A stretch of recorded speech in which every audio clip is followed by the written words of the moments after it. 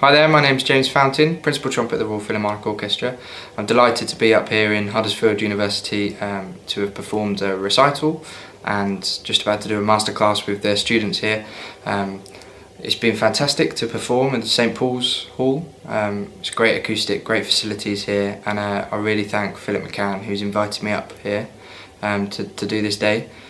Philip was a cornet playing idol of mine growing up, and a regular tutor when I was in the National Youth Brass Band in Great Britain. So it's really nice to have gone full circle and to work with him here today as well.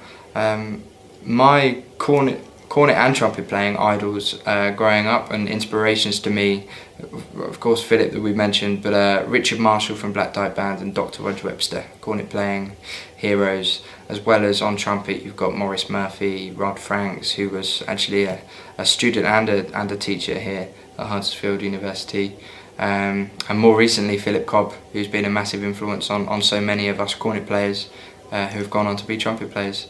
So it's really great to be here. Looking forward to this masterclass, and hopefully they'll take something away from the day as well, like I have.